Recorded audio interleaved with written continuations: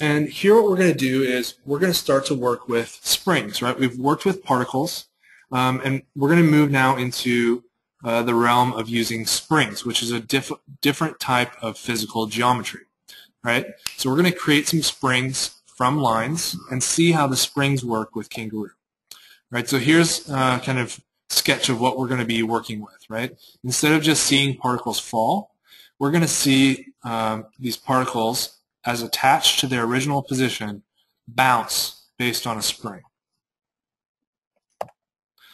All right, so what exactly is a spring? Well, in physics and kind of for our purposes, a spring is just a simple linear mechanical object, right? And the ideal spring has no mass, right?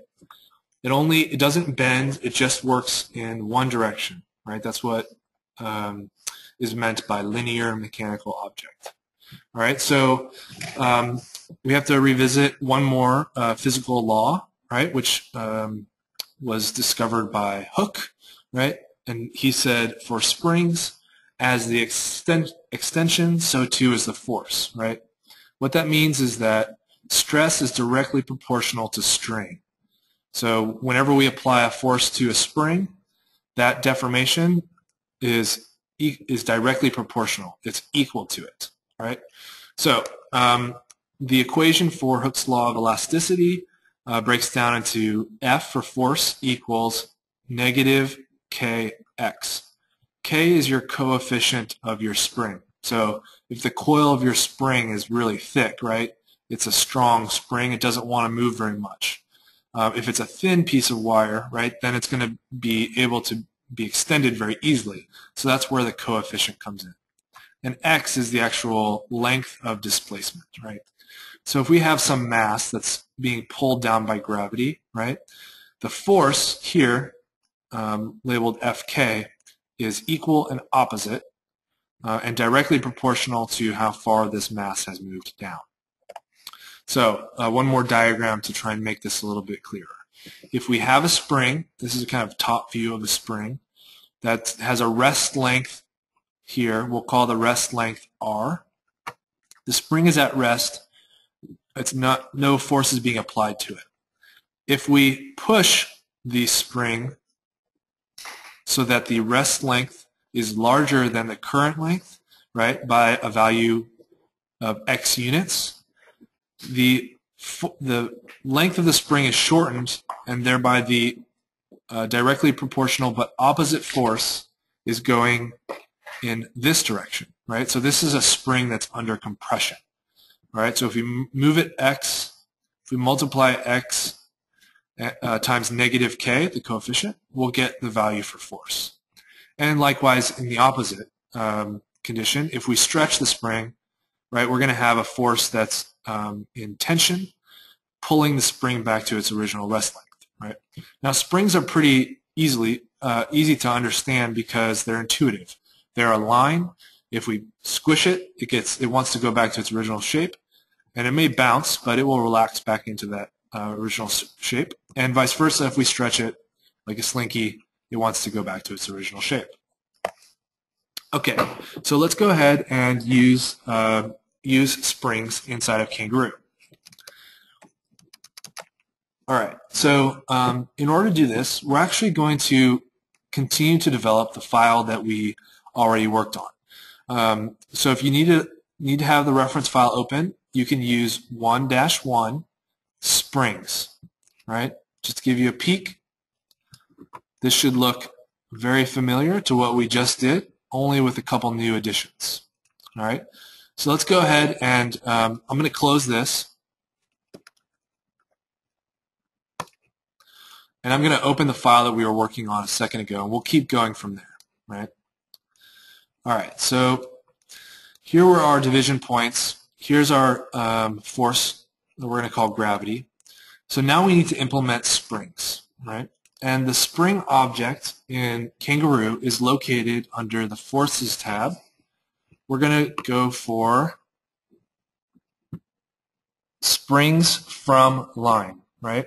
So it says create Hooke's law springs. So I'm going to drop that into the canvas, and let's take a look at what this is asking for. right? The key things that are relevant to us, and based on how we were describing springs a second ago, are the connection, which are the 2 points defining a line that connect the spring start and end point, and the rest length, which is how long the spring wants to be, right?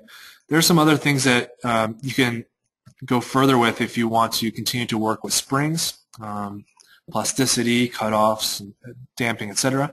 But really all we need to be working with at a minimum is the connection and the rest length. Okay, so let's first work on making the connection. All right, so if these are my particles, right, and they're falling under what we're calling gravity, then we need to somehow connect them back to their original point. Okay, now that seems pretty easy, right? We can connect the division points to themselves, but that creates a spring that has 0 length to start. And Kangaroo doesn't like that, right? So we need to make an adjustment to our file in order to actually have some length to connect. So what we're going to do is after the division points, everything else that's in the file, we're going to slide over to the right a little bit. We're going to give ourselves some more room in here. Okay? All right, and I'm going to save this as my working file for the springs exercise 1-1. All right, so let's create our connection. Right. So what we really need is for the points to be slightly below their original position. That way we can have them start just below where they are located now and then connect them back to their original location. So what we're going to do is we're going to move these points down in the z direction just a tiny bit. So in order to do so, let's grab from the vector tab and vector sub tab a unit z again. And we'll take this unit z, which has a value of 1, and let's take the points and subtract this vector from them. So that way we'll move them down just a little bit. So we'll go to the Math tab under Operators, Subtraction. We'll take our original division points and we'll subtract our z vector. Right? So now we have points that are just below our original points. All right? So then we can create a line from the original division point to the new point that's slightly below it. Right? So let's call these points that are coming out of the subtraction, let's group them. Let's call them the offset points. All right? I'll slide this down, try and make some more room in here.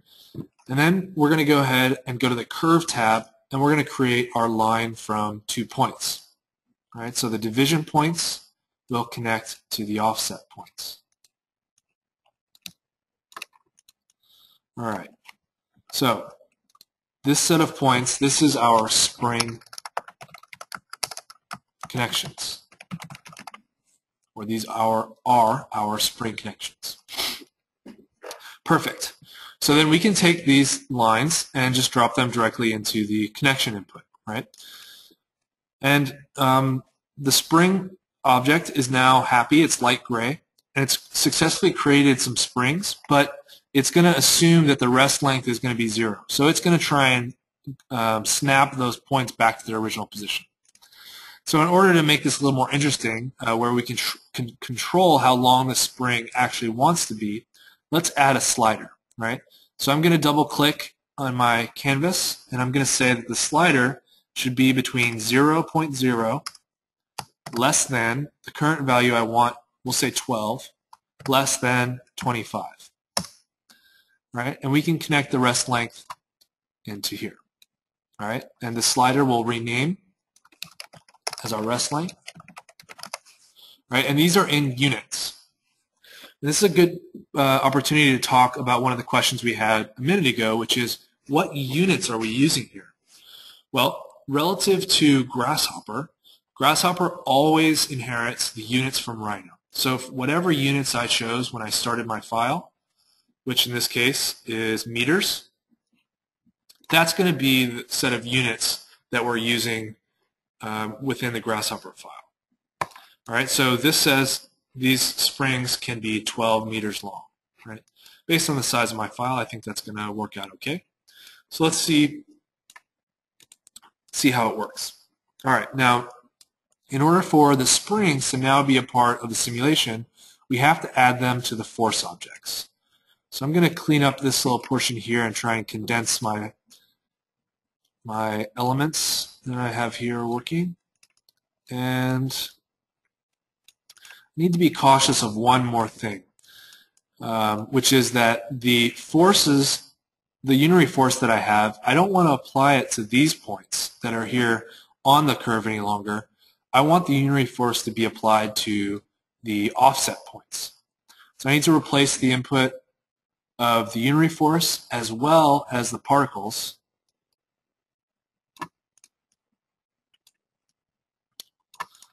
All right, all of this can get changed so that the offset points are connected to the particle object, the unitary force object, the length, list length object here, and then my spring connections are defined here. Okay, so now that I have all that, I can go into the force objects merge object and add a new input by zooming in. If I zoom in and hit the plus sign, we'll now have another input, and we can take our springs and drop them into D3. Get rid of D4 there for keeping everything clean for the sake of that. All right, so now we have all of our force objects combined. I'm going to save. Let's release the timer. And now all of my particles are just falling. All right, now that's not what I wanted to happen, but that is what's supposed to happen based on the conditions that I've stated here.